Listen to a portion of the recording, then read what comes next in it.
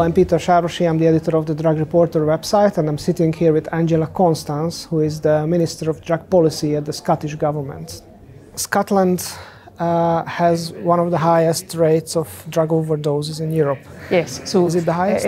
It's well documented that Scotland has the highest rate of drug-related deaths in Europe. That's why just over 2 years ago the First Minister of Scotland declared a national mission. That's a national mission to save lives but also to improve lives by taking a Team Scotland whole government approach by supporting and really advocating harm reduction but also supporting people into recovery too.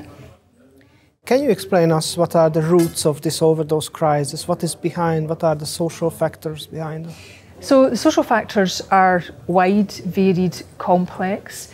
You will be familiar with the link between drug deaths and deprivation. So in Scotland, you are 15 times more likely to die of a drug overdose if you are from one of our poorest communities. We also know the co-occurrence between substance use and mental health conditions. We also know that in Scotland, in terms of the people we lose, that we still primarily have an opioid crisis. However, it's polydrug use and opioids combined either with cocaine, crack cocaine, or in particular benzodiazepines. And we also have a higher proportion of people who inject drugs. So drug taking in Scotland, you will see some higher risk factors. And what is the explanation of the difference between Scotland and the other parts of the UK? It's a really important question. So what we know about Scotland is that problematic drug use is about double the rate. So in Scotland, maybe 1.6% of the population would have problematic drug use. In England, it's 0.8%.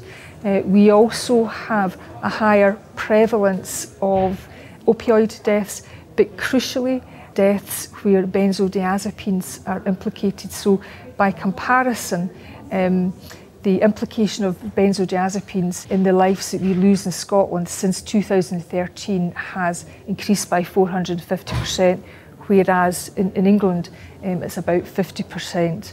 And the third reason is we don't have enough people in treatment, and that's where we all have to take responsibility, and that's why we are introducing what we call medication-assisted treatment standards. So that's about quick access to treatment.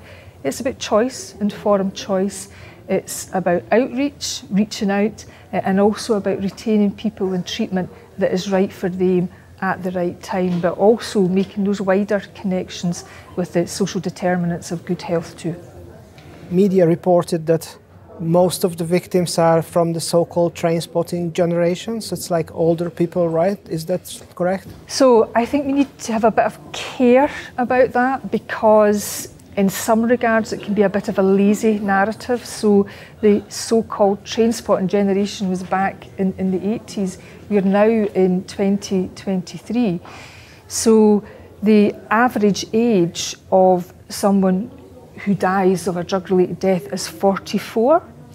Now 44 is not old, not old. You should be at the prime of your life. And what we also know about the people we lose is that many of them will have had very long histories of drug use. We also know that the majority of people we lose in the 6 months prior to their death, they have had contact with a service, whether that's a health service, whether it's contact with the justice system, or whether it's another public health service. So we really need to be, as well as reforming laws, which aren't all in our gift in Scotland, but we really need to be investing in reforming services, and that's exactly what we're doing in Scotland, is investing and reforming in our services, but also tackling stigma and discrimination.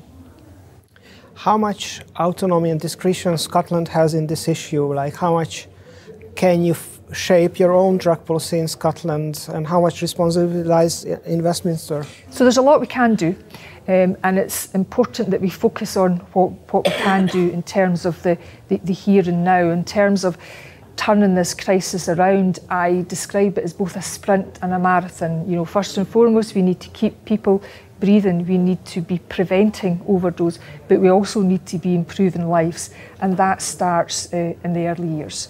So it really needs to be that cross-portfolio approach where we are thinking about the needs of people who are at risk of drug use and drug overdose in terms of housing, education, employment, and good health and good primary care as well. So in terms of the things that are within the gift of the Scottish Government, we have control of our education, our health and our justice system, and we have partial powers over our economy, over our welfare. The powers that remain reserved to the UK government would be things like international relations, but also those bigger macroeconomic powers and the bigger welfare powers. And also crucially, for the work that we do, the UK government continue to have control over the Misuse of Drugs Act, which is the broad legal framework in which everybody in the UK has to operate. So that has some implications for harm reduction services. I would like the Misuse of Drugs Act reviewed. We'll continue to engage with the UK government based on the evidence. We'll continue to seek to have that evidence-based discussion and debate.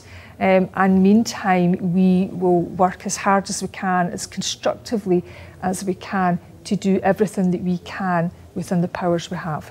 There was a grassroots initiative in Glasgow to open a mobile consumption room. Do you think there will be legal consumption rooms soon in Scotland? So I am absolutely committed to doing everything possible I can. I will leave no stone unturned within the powers I have, because safer drug consumption facilities save lives. There are over 100 safe consumption rooms services across the world. Many of them are in Europe. I have visited one in New York, and having had the privilege of visiting a service, I'm more determined than ever. This is a very detailed and delicate area of work because the Misuse of Drugs Act remains reserved to the UK government.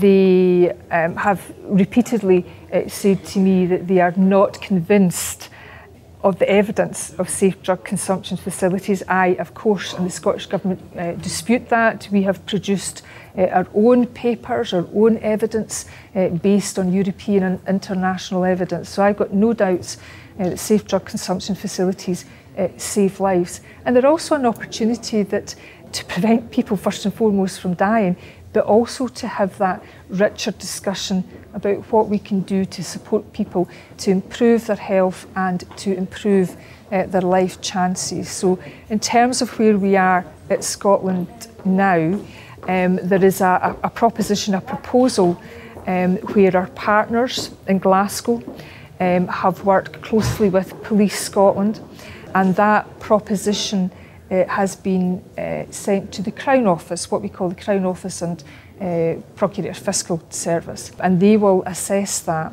and then they will pass that to our independent Lord Advocate. Now, what our Lord Advocate can't do is that she can't overturn a UK Government Act of Parliament, but what her consideration will be is, in terms of prosecution policy, what is and what isn't in the public interest. And we still await an outcome from the Crown Office and the Lord Advocate. What would you say, how is your relationship to Westminster right now in drug policy issues? Do you have a dialogue? So we have a dialogue. So it's fair to say that we have a dialogue, and I engage with the UK government at absolutely every opportunity. It's also a matter of public record to say that we have different views on drug policy, particularly in and around harm reduction. I would like to see a proper network of drug checking facilities. For example, I would like to see the more extensive rollout of heroin-assisted treatment. We have a project in Glasgow. These projects are subject to Home Office licensing. I've discussed at length the need for safer drug consumption facilities, particularly in our Scottish cities. So we have a different view, and fundamentally I would like to see the Misuse of Drugs Act, which is nearly as old as me, reviewed. Because it is over 50 years old, that legislation, and as we know from this conference that we're all attending this week, that the world has changed a lot in 50 years, and there is now more than ever a need to be following the evidence about what works to save and improve lives. What do you think about the discussions here at the UN Commission on Narcotic Drugs? Was there any lesson learned or anything, any impressions you had here? So yes, so it's really important for Scotland to be listening and learning to the very best of international experience. And we have much in common with other countries. So some of the work that other countries are focused on in terms of tackling stigma, in terms of tackling discrimination.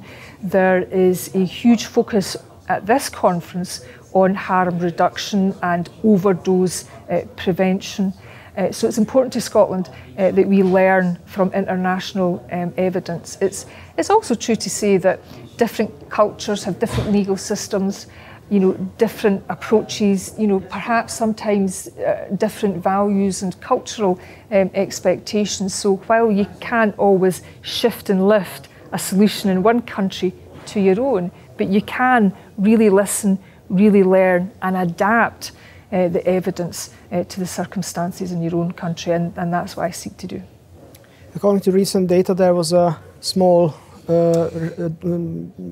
reduction in the number of overdose cases, right, in Scotland. So is that a sign of success of drug policies? So today we have published suspected drug deaths. Now the caveat here is suspected drug deaths are not confirmed drug deaths. But we publish this information more regularly. It's not official statistics, it's Police Scotland management information. But sometimes it can be a barometer. So yeah, cautious welcome that suspected drug deaths in Scotland for 2022 have reduced by 16%. However, I have to say drug deaths in Scotland remain too high, and one life lost to drugs is one too many. Thank you very much. Thank you. Thank you.